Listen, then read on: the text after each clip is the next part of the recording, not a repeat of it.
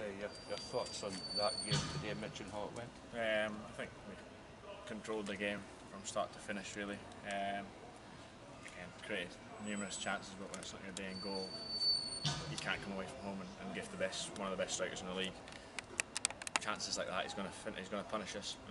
You give yourself a mountain to climb already, and we keep conceding slack goals, so we need to stop that, especially away from home.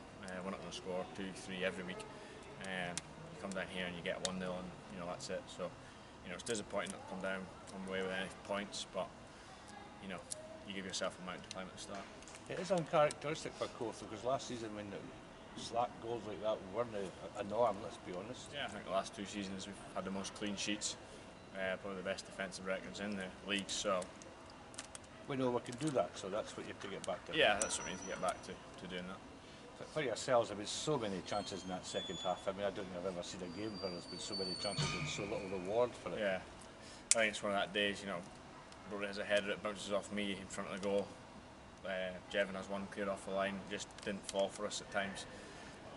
And unfortunately that happens in football, it just doesn't fall kindly for us, but we created, I think the positive thing is that we're creating chances. If you come away with it there, not creating, then you worry, but one day they'll all go in. Still very little to choose from between the teams in the league, and that's a positive as well as you go forward to this stage. Still a lot to play for and still in the mix there.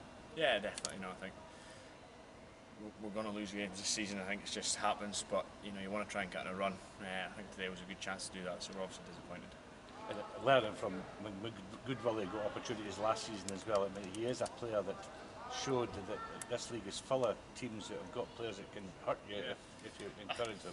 I think I don't think he had another chance in the game apart from 2, and we've really gifted them to him, put them on a plate for him. So you look at the overall game. Apart from that 2 goals, he's not caused us any problems. So that's a disappointing thing from today. But we just have to work on that.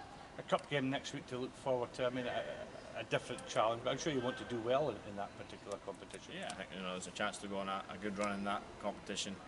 At the end of the day, we're footballers, we want to play football games and win games. So it's a chance to take our mind away from the league campaign and focus on the cup for a week.